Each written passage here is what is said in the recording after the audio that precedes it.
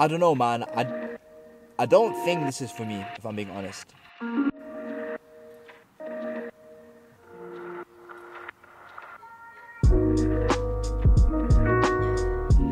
Yo, remember that vlog where I showed you guys the morning routine, which I was going to try and stick to? You know, I did the stretching, I did the breakfast, the skincare routine. Yeah, since that, which was like over a month ago, I've not done a single morning routine like that.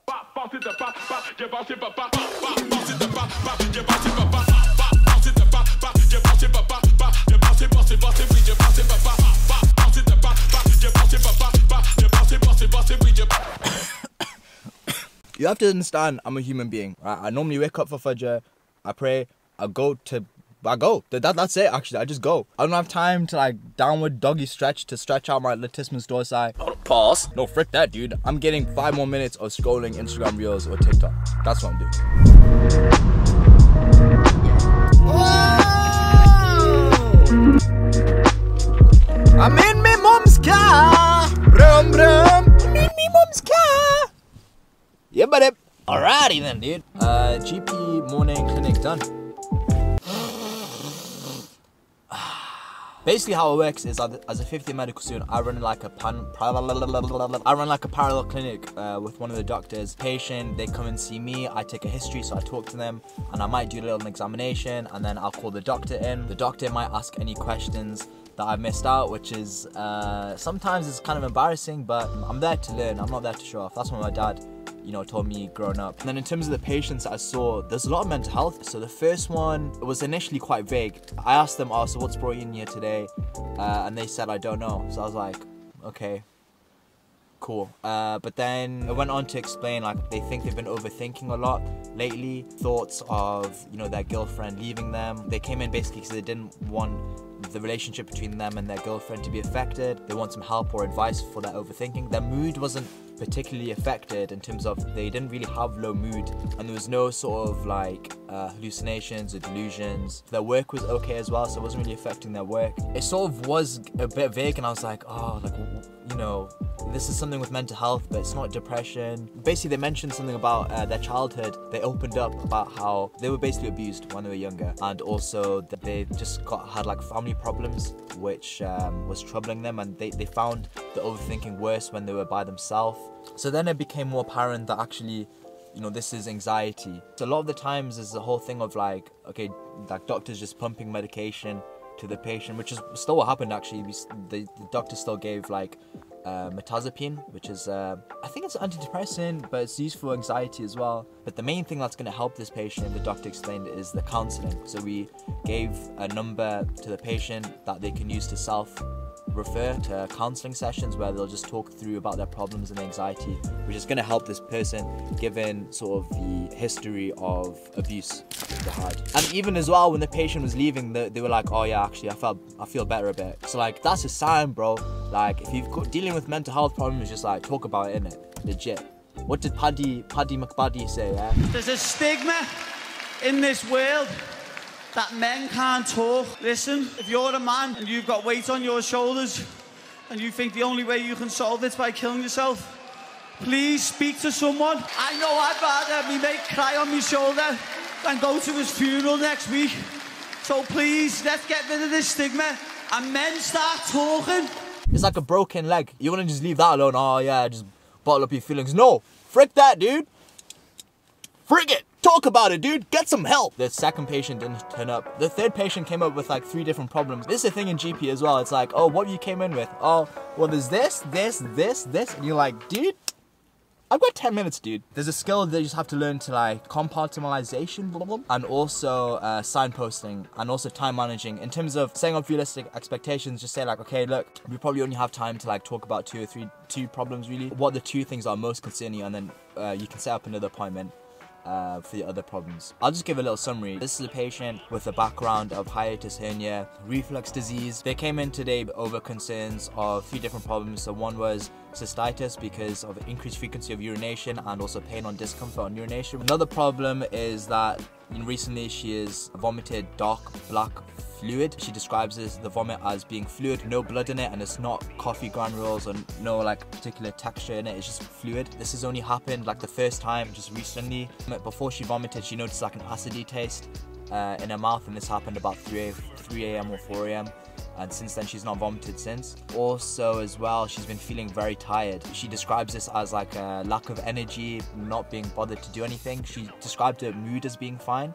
No concerns there. Her sleep is fine as well. It's not been particularly changed or affected. In terms of ice, so what she thinks it is, she thinks that the tiredness is due to low iron, because she's had low iron in the past, which she's been treated on for iron tablets, which she's had no side effects and is happy to take. So yeah, that was the patient. Tiredness, again, like the feeling of being lethargic, that can also be due to mood as well. It's not just low iron or other organic physical causes, but also can be due to like psychologically, like someone being depressed. That's why it's really important to like ask about mood and other stuff there as well. And that's why it's important to ask about ice as well, so like ideas, concerns, expectations. Asking about her ideas about her tiredness opened up that information that, you know, she has been iron deficient in the past, which she has received iron tablets for, and that she agreed with them as well. So the plan is to like investigate her for iron deficiency anemia, and also refer her for endoscopy, because she was taking lansoprazole and she's still getting this heartburn, and also she vomited this like dark black fluid. So I mean, her being tired and perhaps iron deficiency anemia is significant, because that can indicate some blood loss. I did ask if she had any bleeding from the back passage or blood in her stool, but she said no. But you never know, like she could be bleeding from up above as well. She didn't say she saw any blood in her vomit, but it being dark black, I mean, yeah, it could actually be that. And then the last patient was very like mental healthy, basically someone who's very depressed, very anxious, panic attacks, self-harming, thoughts of taking their own life away. Now I'm getting used to just like being comfortable to ask, okay, have you had any thoughts like taking your own life, thoughts of self-harm, thoughts of harming others? The psychiatry placement that I did prior to this really helped, because GP, you're going to see some mental health stuff as well, and I was able to ask about hallucinations and delusions as well, like comfortably as well. So that was sick. That was really nice. That was really good. She was on citalopram, an antidepressant, so that had been recently increased, so we just said, okay, give this 3 to 4 more weeks. That's what you normally do. If you put someone on an antidepressant, you give them like 4 weeks basically, and review them after that. Referred her to this like CPN, community psychiatry nurse, for counselling, because she'd received counselling in the past, which she did think helped, but she felt like the sessions were too short, and given her sort of ongoing symptoms, and her depression score was quite high, the PHQ score was quite high that she did recently. Like there's a step up from just counselling, like a community psych nurse thing, that she could see, and I'd probably spend more time with her basically, and that should help. So yeah, that's it. That was the patients I saw today. In terms of my overall thoughts of GP, I don't know, man. I don't think this is for me, if I'm being honest. A lot of the patients I was seeing, it was like, oh, they've got this chesty cough, this, that, oh, it's a viral cold, you can go home.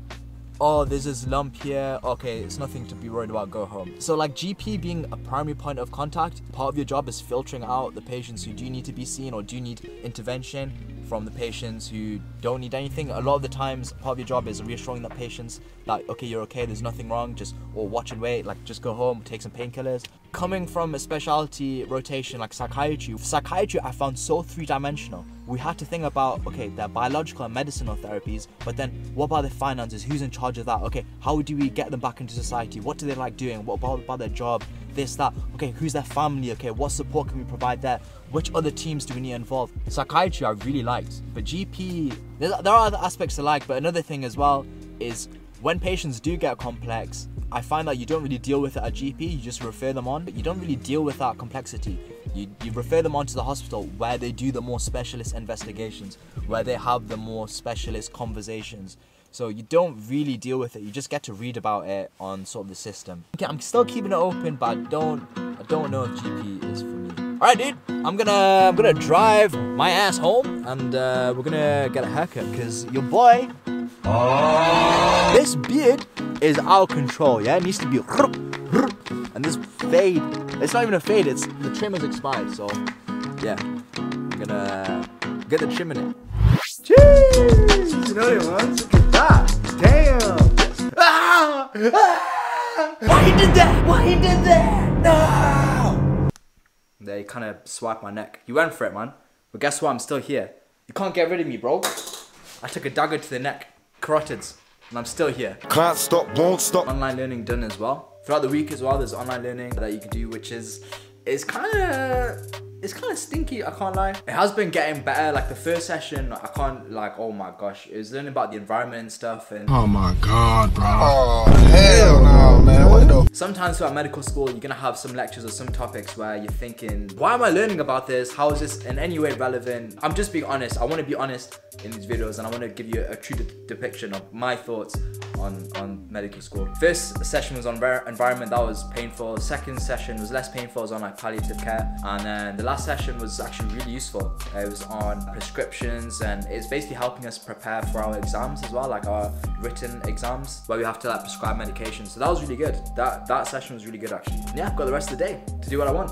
So let me take you on a ride.